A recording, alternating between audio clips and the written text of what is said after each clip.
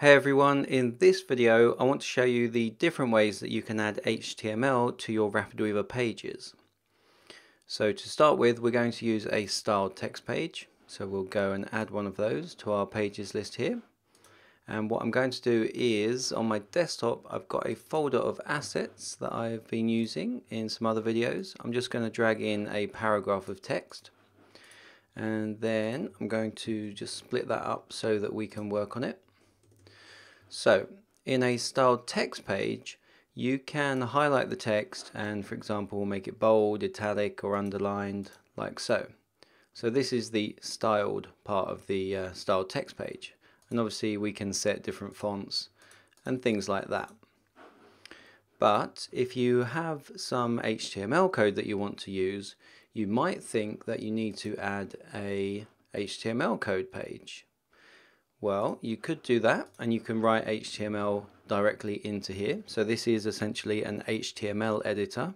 So we could write an h1 tag and just say hello, like so. Whoops. And if we were to preview this page, we would get that converted to HTML. So that would render the HTML for us. However, if we copy this and we go back to our styled text page, so I'm going to actually rename this as styled text so we know what we're working on, and this one as HTML. And what we could do at the top here is just paste this code in. Now if we preview that, you'll see we get essentially the same result. We've got the H1 has been converted and rendered as an H1, even though we were using a styled text page. So this is very powerful because what we can do is we can actually mix and match HTML with the styled text. So if I wanted, let's say this paragraph for example, to be bold, we could do that like so. And then if I wanted this text to be a link, we could do it like so. But we've still got our HTML up here. Now we can go even further, and if you have I don't know, something like a gallery slideshow that you want to add to your page and you need to add more advanced HTML, you can still do that. So for example, if we needed to write a div with a class of, say, gallery, whoops, and then we had, say, an unordered list in here with a couple of list items. Let's just put image 1 in here as an example. And we'll copy that and do image 2. Obviously this is just example code. You might have something more advanced, and then we'll just close out the div there. So now you can see we've got a wrapper div with a class of gallery, and then we've got an unordered list in here with a couple of images, and then we have the closing end div tag to close off the gallery there. So if we preview this, you'll see we still get that. We still get the rendered unordered list in here. However, what you might find is if you've got more advanced code where there are perhaps some different characters and a lot of classes and things like that, what you'll want to find, or what you'll want to do, is highlight your HTML code, go to the format menu and select ignore formatting. Because what this will do is tell RapidWeaver that this part of the styled text area should not be formatted as styled. So we want this to be essentially code. We want the raw output. So you can choose it from the format menu, or you can press Command period on your keyboard. What will happen then is the background there will turn red, and you know that this section is being outputted as you see it. So RapidWeaver won't touch any of this page. It won't attempt to put any HTML tags around it. It won't attempt to make it bold or anything like that. You will literally get the code that you paste into this page. So we'll likely want to do that for the H1 at the top here as well. So we'll ignore the formatting and we'll see that that turns red. Now when we preview that, you'll see that we get the exact same result, and that's because our HTML is fairly basic. There's not much going on, and we haven't got much styling going on the page either.